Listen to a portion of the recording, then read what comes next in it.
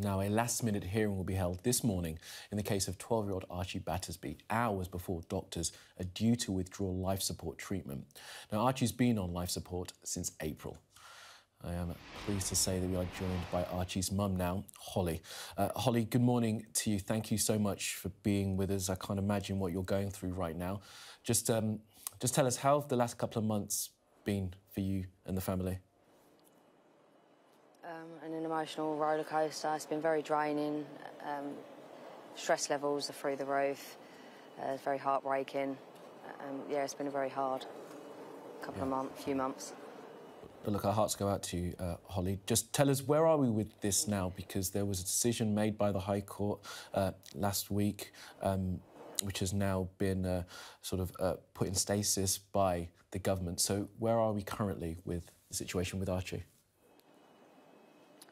So today we have an online hearing with the court to hopefully intervene and put that injunction in place to stop the hospital withdrawing the life support today at 2 p.m.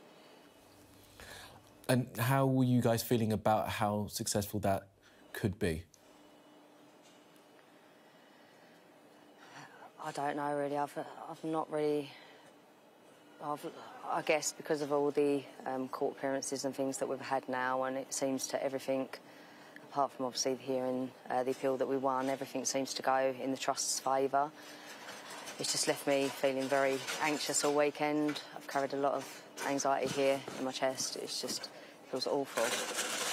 Yeah, I mean, and you've got your family and people around you who are supporting you, of course. I mean, how have the Trust been, outside of the decision, of course, which you disagree with? How have the Trust been in terms of supporting you guys and the family to make sure you can get through this? No support whatsoever, absolutely none. I know they come across to the media as supportive and compassionate. It's very much the opposite. It's very misleading.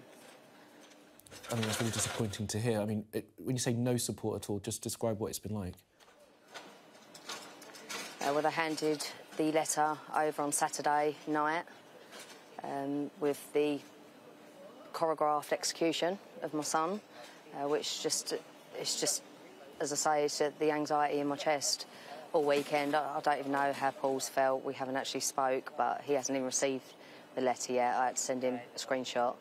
You know, there was no meeting, sat down and broken to gently. This is what's going to happen, followed with a set out of mortuary details, you know, things that any parent shouldn't have to go through. It's just caused so much stress. You know, this could have been totally prevented, you know, and handled totally different to how it's been handled. We shouldn't have been dragged through the courts. No, I mean, how would you have preferred it to be handled? And just tell us again that they gave you a letter. They didn't sort of take you away and sort of have a proper conversation with you. No, they gave one of the nurses a letter to come in, hand us a letter. No sit down, you know, do you need to talk, or just handed this letter and just left to deal with our own feelings. I mean, that's just incredible. Obviously, hospitals have a duty of care. So, I mean, you've written to the Health Secretary.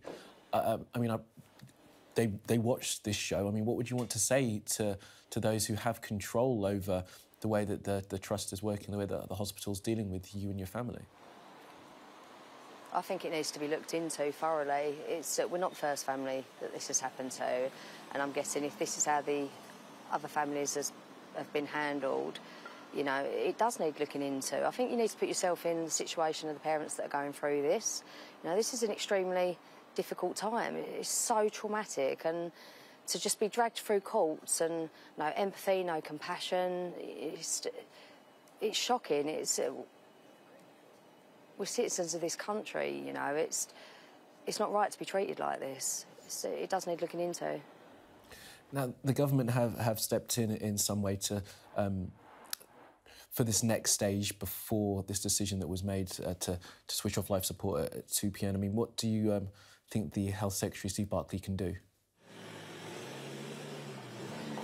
Sorry, I couldn't hear that. Car went past. No, it's OK, Hollie. I was just saying, obviously, at this point the government have intervened in some way to try and make sure that this is looked into further. It's going to go back to the courts. What would you want to see the government do at this stage? Just to overlook the decision that the justice system make, really. You know, it's we shouldn't have to go outside our justice system to do the right thing by the citizens in this country. You know, this is a 12-year-old, this is a child. You know, they say about Archie's best interests, I don't believe for 1 minute that Archie's best interest would be to put his parents through what we're being put through. Our little boy wouldn't like that. You know, I think that it needs overlooking, and I'm very grateful to the Health Secretary for obviously doing what he's done, very grateful. I just hope that it is overlooked within the court today. And obviously you're at the hospital, you've been with Archie all weekend for the past couple of months. Tell us what it's like being in that room with him, and how you sort of pass the time when you're with your boy.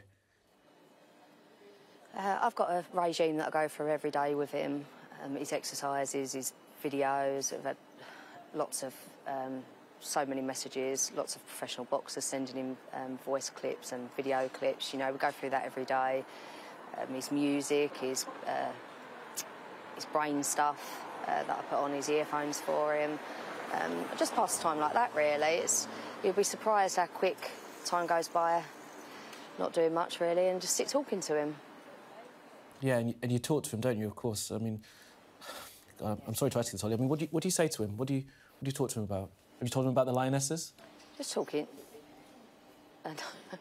No, just every day sort of talk in general, you know, who's coming up to visit, messages that have been sent for him, I read out to him, what his brother and sister are doing, just general conversation that I would have if Archie was awake, really. It's, yeah, just normal conversation. Yeah, of course. That he's going to be fine, you know, we're going to get through this. Just making sure you're supporting him. Look, Hollie, it's been really, really good to talk to you. A decision will be made, obviously, later. And I wish you and your family all the very best. Hollie Dance there. Mother of Archie Battersbee, thank you. Thank you. Thank you.